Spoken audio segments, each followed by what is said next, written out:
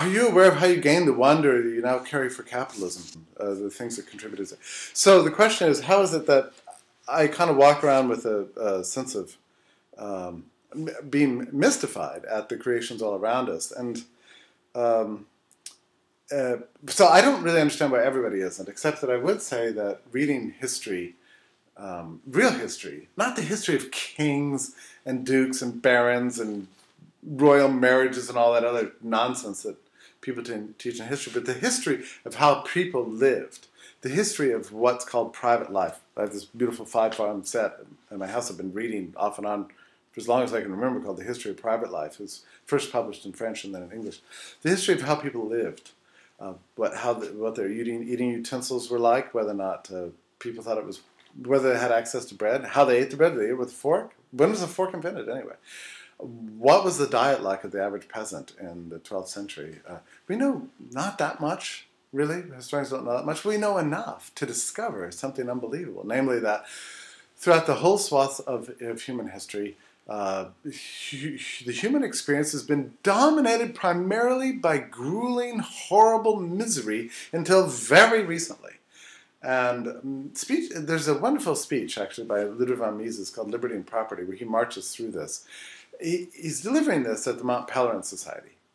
And he's frustrated because he gets some sense that the people at the Mont Pelerin Society, at least in those years, this was mid-1950s, have forgotten what it is that they are defending, what they're for, or what they're about, what they believe in. And sure enough, so he's in a position to try to remind them of the big picture of why it is we believe in freedom and why it's important. So he begins with a historical narrative. Whole of human history, long, long path of misery, struggling, living not much better than the animals, and unable to support ourselves, unable to populate the world because the food was running out all the time. There's a Malthusian trap constantly at work. You know, we couldn't sustain ourselves, and it wasn't until the invention, as he says in this beautiful speech, of capitalism that we began to see this happening. Capitalism began probably before 1830, which is where we began to see the gigantic demographic changes. But nonetheless, the point is that something decisive happened in history, and I think it's marvelous. And if you look at the demographic data going from the beginning of human history up until the present time, if you've never seen it, look at the chart. You'll be just absolutely amazed. We are living amidst a miracle.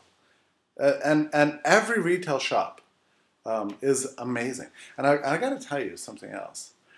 I find it particularly amazing that this stuff can perpetuate itself and live and thrive even with all the violent attacks on capitalism that go on day in, that are built into the law. It's like this whole structure of the state is trying to prevent free enterprise from progressing. It's trying to stop the future from happening. That's the essence of regulation. That's the essence of taxation.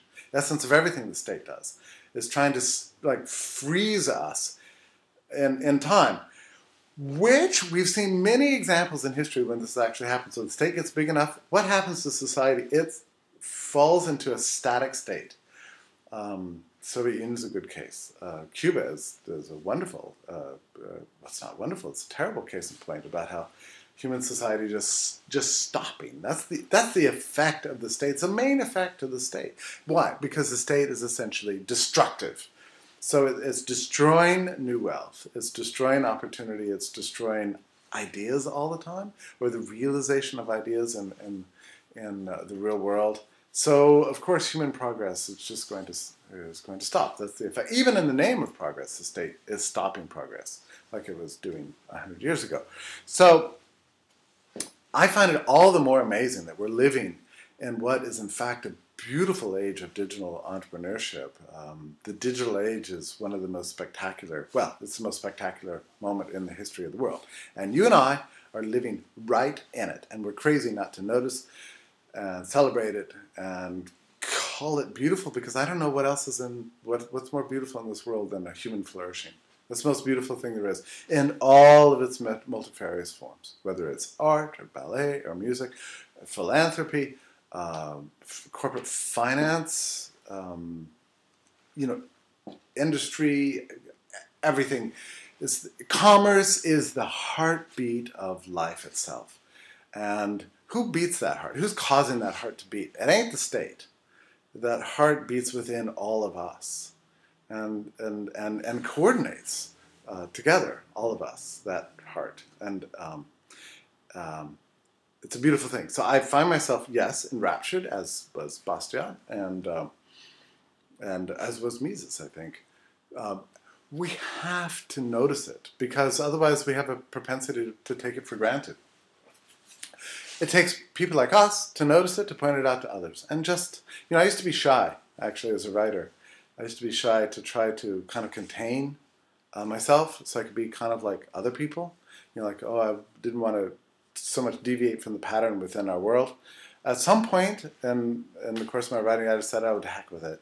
I love all this stuff, and I'm just going to state what I think. I'm just going to share the love, and that's pretty much what I like to do. I love to do it, and I no longer hold back. That's the essence of it. What's the best and most practical ways to advance liberty? I wish I knew. I think everybody has a different calling, and there has to be some entrepreneurship embedded in with the advance of liberty. Just don't do what you see other people doing. All right? If somebody else is doing it, maybe you don't need to do it. We should all be trying to find that thing within us that's unique and special and do that special thing. So I'm not going to give any marching orders because, it might be up to you to find the thing that nobody else has tried yet. Always remember the future's full of opportunity and unknowns, and you could change history by finding the new thing to do. No reason to strive to be a replication of what's already happened. Yes, you can learn from others, and we have to find stories of success, but you must always improve them. It's the essence of entrepreneurship, to adopt what works, but then say, well, I don't want to do just exactly the same thing. I'll take some working thing, understand why it worked, and find a way to make it better. It's true for entrepreneurship and the liberty movement, if you want to call it that. What should we call ourselves? I'm glad to call myself anything. I'll call myself a lampshade or a banana or, and I don't care what I call myself politically. If it causes people to listen to what I have to say, what matters is the substance of the arguments. And sometimes calling yourself a libertarian can be a problem because, oh, you're one of those crazy guys? And they think they've already know what you're going to say, so they've already characterized you, and they're not interested in what you're saying. So you've colored your ability to influence them in the future. Sometimes calling yourself a libertarian might cause a person to say, oh, well, now that's fascinating. Could you tell me more about that? So I don't think there's any a priori answer to this. What should we call ourselves? I prefer the term liberal because I love the heritage of liberalism. I think it's a valuable heritage. I think it's a wonderful tradition, and it's something we should embrace. I love the liberal tradition. I've never had a problem calling myself that. Sometimes I just call myself an anarchist and see what happens. Other times you don't have to call yourself anything. Just speak on the issues as they come up.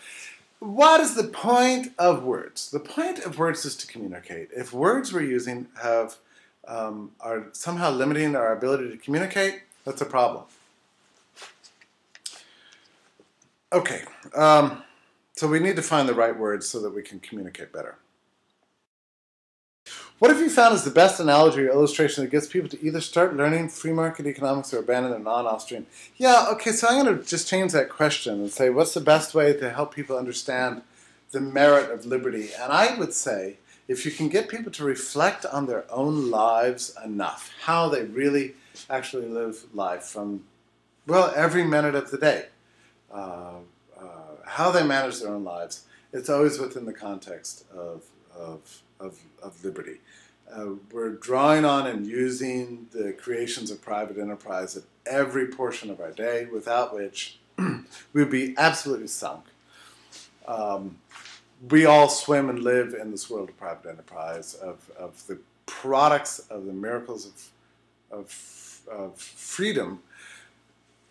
And yet, everybody on the planet is asking for the state to do this, state to. The state doesn't do anything. The state is useless. I mean, it does destructive things or useless things and nothing else. And I think the best way to realize that, to come to see that, is by reflecting on the course of your day, on the sweep of your life. When has the state ever done anything for you? I mean, people might name one incident, a little something, but that's not daily life. It's the exception. It's a very rare and surprising one. That's why you probably remember it. we're so much living amidst the blessings of capitalism that we tend to take them for granted. We just like treat it like breathing. Oh, I want to go get something to eat. I'm just going to get something to eat. And you go, there's my grocery store. There's my Walmart. You know, I got to get some new clothes. Oh, socks are on sale over at Kmart for $1 a piece. You know, this is just the way we live. It's a matter of trying to get people to connect the world they live in with the reality that everything beautiful in life has been provided for them by some kind of capitalist activity. And linking up that cause and effect and coming to change one's appreciation for the things that are making our life better. I would say that's the best way. And I don't rule out anybody. There's a question in here somewhere that, well, there's some people who are just, you just got to write off. Well, yeah, there are. I mean, I've met people like this before that are so fanatically attached to some sort of crazy socialist theory. They're not interested in listening. They're not interested in learning. I think the best thing to do is just walk away and let it go. But generally, you can't assume that anybody, no matter their political persuasion, no matter the demographic or age or anything else, you can't assume that anybody can be ruled out as a possible, how do you say, person that can be convinced of liberty. And you shouldn't be shy about this. You know, there was at some point in my life when I realized, well, look, if liberty is true, if libertarianism is true, if anarchism is true, then I shouldn't be shy about taking on any comers. Any questions, make them as hard as you want.